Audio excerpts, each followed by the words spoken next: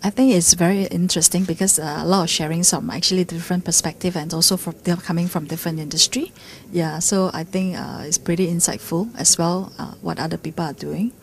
One is we could see there's a proactive desire from ICPAS as an association trying to gather feedbacks from the business community.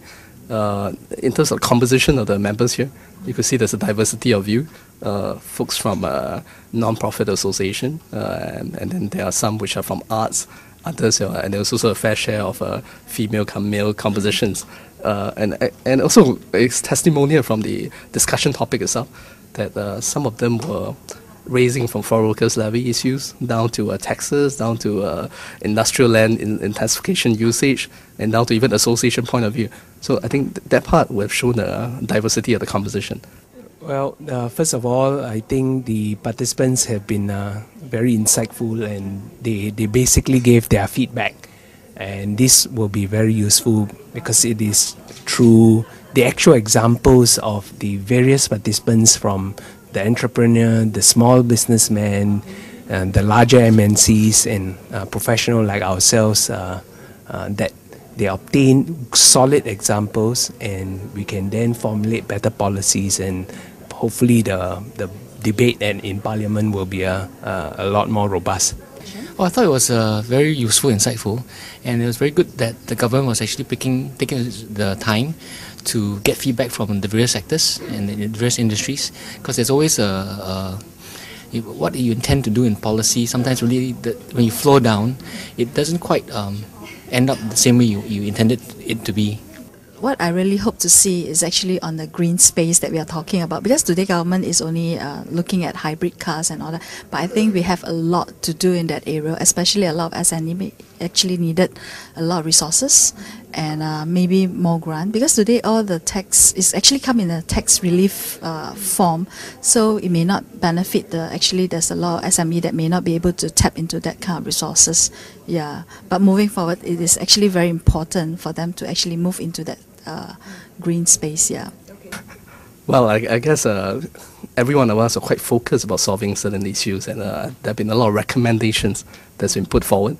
I guess perhaps there was a moment that actually the chair commented about philosophical issues about local graduates vis-a-vis foreign talents.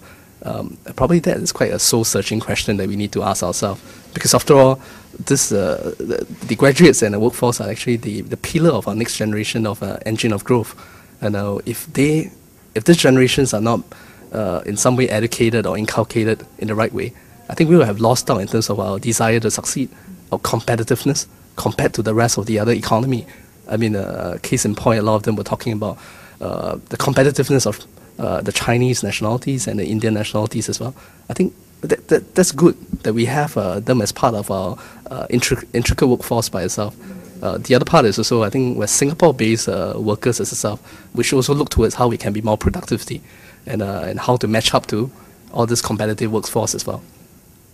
Again, it's in fact the examples that were given that were very refreshing, and I like to hear from others, and you can really see how some of these policies impact some of the business specifically, and they have been very forthcoming. That's the highlight for me. The talk on all the productivity was very useful, because it's all the different aspects to which how you want to approach productivity from an employer's point of view, or whether it's from an employee's point of view. It's important that we come together and have the exact understanding and framework how we want to go forth and go forward. Yeah. Well, I think the government is already focusing on the right themes, productivity and increasing competitiveness and being inclusive.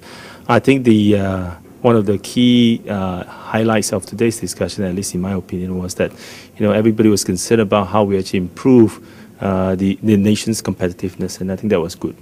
I think that's good that the point was raised and discussed quite well. I think the government probably was intending to move that policy down the right path, but I think the focus was about how we should pace that so that we don't actually end up actually fracturing some of the industries that require that input of foreign workers, particularly the healthcare area. I think in the real estate sector where I represent, we were particularly concerned about the change in the IBA rules. phasing it out, and that was something that was quite dramatic because as I said in the meeting, a lot of the countries in this region actually use IBA as a key tool to help drive competitiveness of the companies that they operate in those countries. And in particular for us, I think where R&D sector is concerned, we should be having the IBA help actually improve our ability to attract those multinational companies and not increase the cost of doing business down here. Yes, I would like to see that continue, and if it's possible, even enhance actually to some extent. The land intensification allowance probably is a different form, and I think some of the participants actually alluded to the fact that maybe we should be more inclusive and not restrict it to the 9 sectors or 7 sectors that they raised. Well, we're in the real estate business, so we have always focused on intensification of the use of land. I think the more important thing for us, and I think sometimes when the government starts shifting the sector of focus, it will leave behind some of the previously important sectors, or even sometimes miss out some of the sectors. We, for example, are focusing on trying to build a media hub, for example, and I think that's something that I don't think is covered under the current scheme.